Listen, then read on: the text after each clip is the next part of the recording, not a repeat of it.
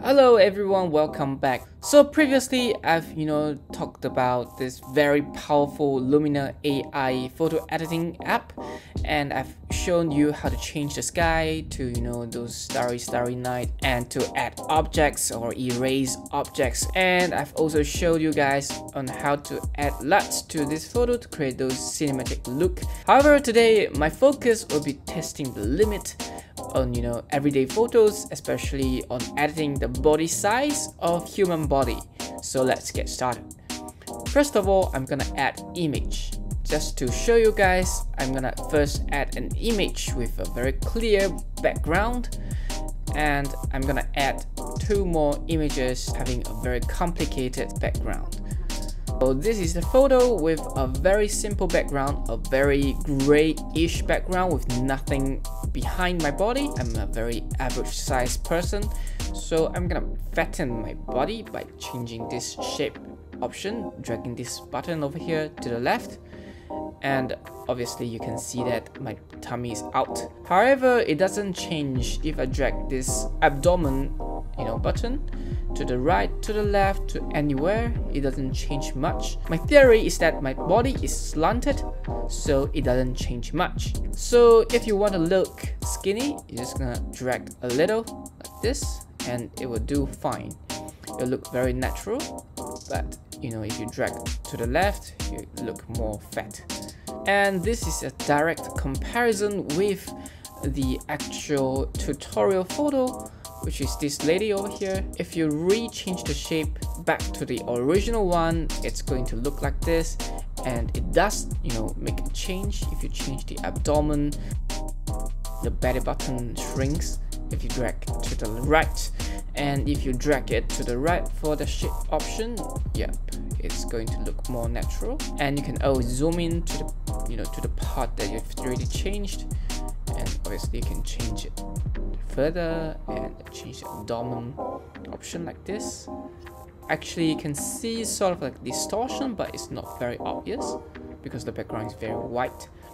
And obviously you can make it a fatter one like this and make the tummy a little bit bigger, which brings me back to this photo. Yep, my tummy is all the way black, so it doesn't change much.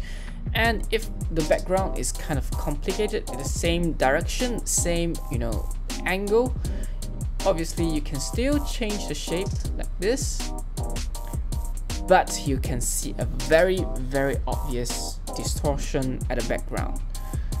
And if you're going to make my tummy a little bit fatter like this, yep, it's kind of obvious. If you compare the line over here, the line is not straight anymore. So my suggestion is that if you want to change the size, you might not want to make it too obvious. And sometimes, yep, if you change the abdomen, it doesn't show much, but I think it's a much better option to make your body look skinnier. So if I just resize everything back, you change the abdomen option, yeah, we look skinnier. It's kind of a subtle one. And if you do want to change the shape, I suggest to keep it below 10, the value of 10. So the background, especially when you have straight lines, is not very obvious. Last but not least, if you want to change your photo with the back facing the camera, it can be done as well. You just change the shape like this a little bit. Around 11 is still doable. It's not very obvious because the background is very messy, very colorful. So if you're gonna change within the value of 11, it's still okay. However, if you go past that value to say 30, it's going to look very obvious. So yep, if you have a very messy background, the value is going to have a bigger threshold than a very simple line, straight lines background. But yeah, it's still very noticeable, and the abdomen option doesn't apply to the back facing camera kind of picture because you don't show your tummy to the camera, obviously. And that's the short video today.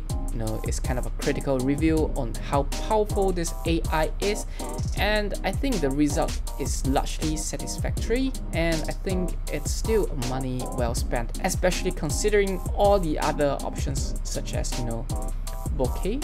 You can obviously change the bokeh, it's kind of cool, and yep, sometimes it's very useful, especially you want to change the background and you want to make your portrait more noticeable.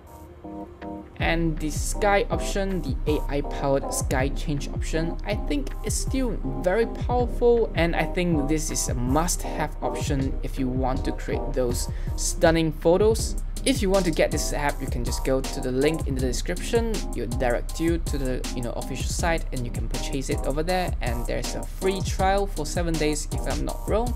And that's all of today's tutorial and a short critical review. Thank you very much, and bye bye.